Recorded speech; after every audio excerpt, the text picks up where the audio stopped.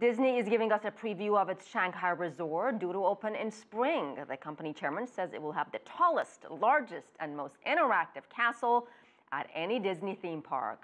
Ying has the story.